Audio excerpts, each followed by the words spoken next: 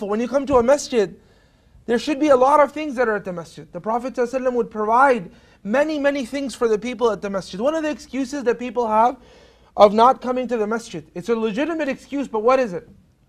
One of the excuses that even the Deen of Allah excuses you from coming to the masjid is what? If you're sick,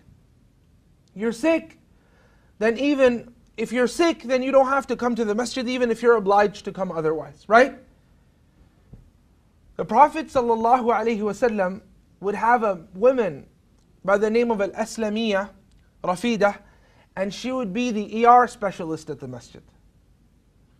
So that when people come to the masjid, or when people get sick, they have no excuse. They'll come to the masjid for ER. Yeah? And in my travels, I've actually seen a masjid that has a clinic inside of it. So when people get sick, they can go to the clinic and pray salah at the same time. Right?